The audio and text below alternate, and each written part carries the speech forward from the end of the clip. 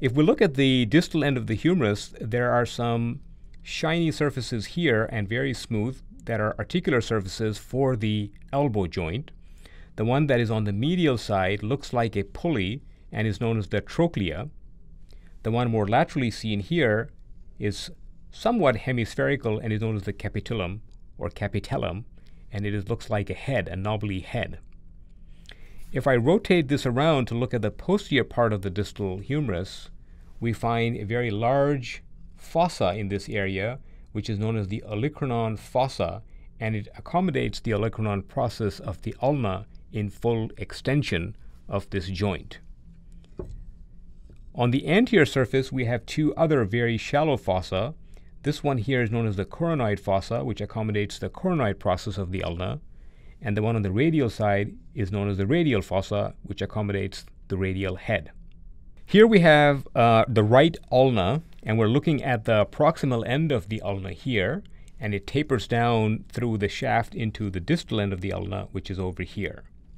Contrast this with the radius, which is seen here, which is the second of the forearm bones, and this is the right radius. Note that its proximal end is much smaller, and then it continues down the shaft, and its more distal end becomes expanded and much wider.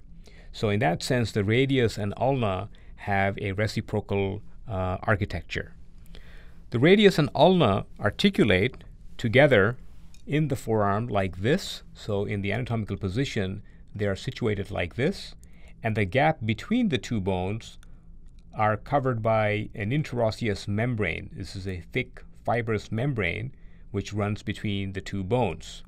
And if you note their adjacent surfaces, this is the lateral surface of the ulna, and you can see that sharp bony ridge where that interosseous membrane would be attached.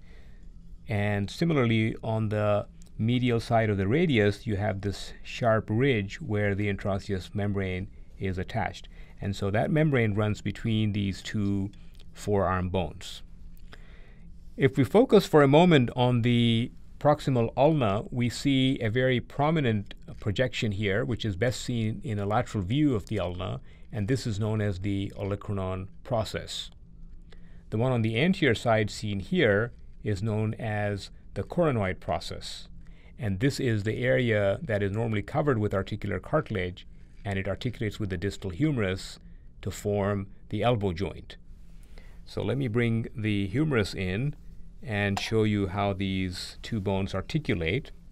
This is the distal end of the right humerus, and this is the proximal end of the right ulna, and they articulate in this fashion here. And let me show you from a lateral view. This is how they would articulate, and this is how the flexion would be caused.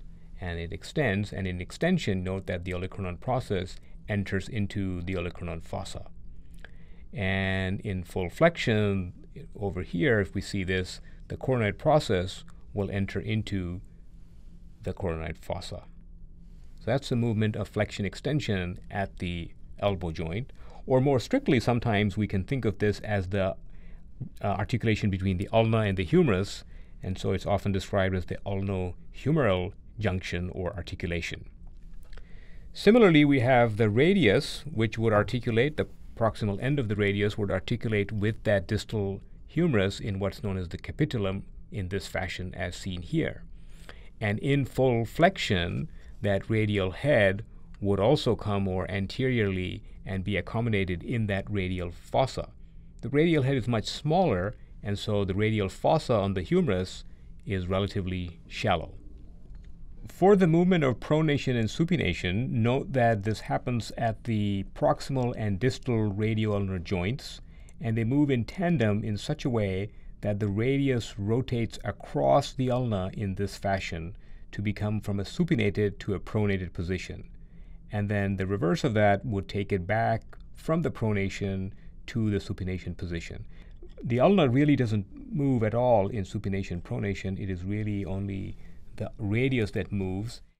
The radius will move at both the articulations. There is an articulation between the proximal radius and ulna, known as the proximal radioulnar joint, and similarly there is an articulation between the distal radius and ulna, known as the distal radioulnar joint.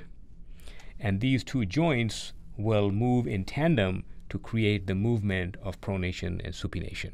So this is now the distal end of the ulna, and we're looking at it so that this is more distal and this is proximal, just to get ourselves oriented.